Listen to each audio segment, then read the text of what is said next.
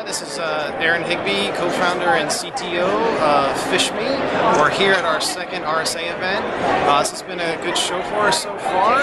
I think when we first went down this path with this concept, people were wondering really if this is the right approach, but given how prevalent spearfishing is, organizations are definitely excited about this concept. We're talking to a lot of customers.